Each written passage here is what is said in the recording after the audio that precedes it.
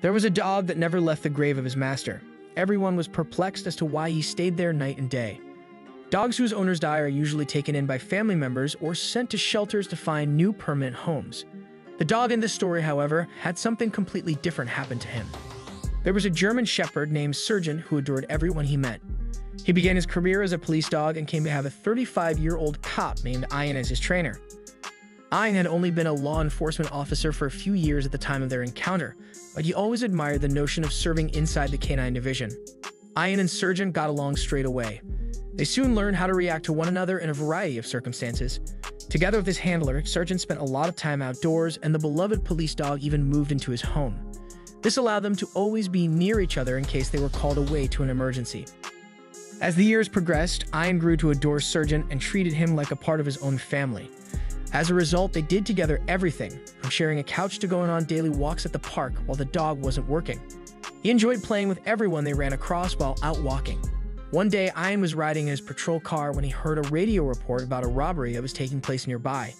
He quickly turned on his sirens and started driving to the site. Ian arrived at the site only to witness the two suspects fleeing on foot. He had already been informed over the wireless that he was chasing a suspect who had tried to loot a neighboring home but was caught by the owner.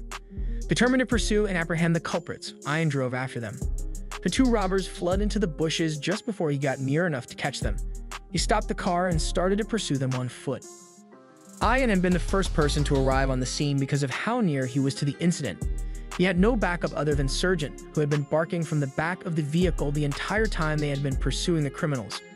Ian knew he should not pursue the two men alone since he had no idea what they might be carrying, and he also did not have any help if he got into trouble. He did not want to allow the two perpetrators to escape, though, since he was afraid they may attack other innocent civilians. Breathing deeply, he unlocked the driver's door and beckoned his dog to follow him into the woods. Sergeant followed their scent into the thick undergrowth once he had recognized their smell. Because he didn't want to take a chance at the dog getting injured, Ian pulled out his rifle and started to stealthily approach the robbers. However, as the policeman entered the small clearing with the criminals, he discovered that just one individual was present. He was beginning to search the area for the second suspect when he suddenly had a severe pain in his side. It turns out that the other guy had crept up next to Ian and stabbed him. Sergeant stormed into the clearing when he sensed his handler's anxiety, eager to assist in any way he could. The tenacious dog attacked both of the robbers right away, especially the one who had hurt his owner. He would not release the grip on the injured man's shoulder despite what the offender did to attempt to free himself. The second perpetrator used a big branch to peel the enraged dog off his partner, hurting the dog in the process. Once they were free, the two thieves fled into the forest to avoid the approaching police sirens. Sergeant approached his owner and saw that he was seriously injured. To alert the backup police officer to their location in the woods, the loyal dog started to bark. The wounded police officer and his dog were spotted and immediately sent to the closest hospital and veterinary clinic for treatment. Unfortunately, Ian's wounds were too serious and he died. The loss of his handler caused Sergeant to experience severe sadness and depression. The dog was unsure of how to proceed without Ian and avoided interacting with other people. Ian's family got custody of Sergeant so that he would be around familiar faces and people who loved him for the rest of his life.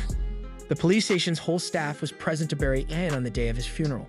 Sergeant went to the burial with Ian's family, and as the casket was put into the grave, Sergeant started to yelp and whimper as if he was asking his owner to stand up and hug him like he used to. When the service was over, Ian's family started to head for the car to leave for dinner when Ian's widow, Shelley, discovered that Sergeant was gone. She went in pursuit of the dog, not wishing to lose another cherished member of the family. She eventually discovered him resting close to Ian's grave. Sergeant refused to budge from the grave despite Shelley's best efforts to persuade him to do so. She attempted to grab the dog's collar to persuade him to leave with her, but Sergeant growled at her. It was obvious that nobody would be able to convince him to leave his master's grave that evening. Shelley left the loyal dog at Ian's grave because she thought she could retrieve him the next day. However, Sergeant was just as desperate to be in the cemetery the following morning as he was the day before. The devoted dog remained in place for the next few days. Shelley came back twice per day to ensure the dog had food and water. A man named Sean, one of Ian's fellow police officers, came to the cemetery one day to leave roses and milk for the dog, as Sergeant was still keeping watch over his departed owner. However, while Sergeant was standing at Ian's grave, he suddenly started to snarl. The dog rose for the second time in days and went away from the cemetery toward two voices heard from the street. The two men who had killed Ian and harmed Sergeant were walking up the road. Sean followed the dog, curious to find out what had angered him. When Sergeant saw the crooks, he promptly sprang into action and bit one of the unsuspecting men in the thigh. The enraged dog managed to hold the terrified man down by threatening to bite his neck while he screamed in horror and collapsed onto the sidewalk. The second offender attempted to flee, but Sean immediately intercepted him and was able to take him down and arrest him. The two crooks were quickly apprehended and returned to the police precinct. The dog went back to Ian's grave after their arrest. He said one final goodbye to Ian before returning to Sean. The devoted dog appeared to have kept a vow to catch the men who had taken Ian's life. After the offenders were safely imprisoned, Sergeant continued to live his life, occasionally paying a visit to Ian's grave. Many violent people were apprehended as a result of this incredible dog, something that would have made Ian very proud. Comment below and let me know what you think of this story.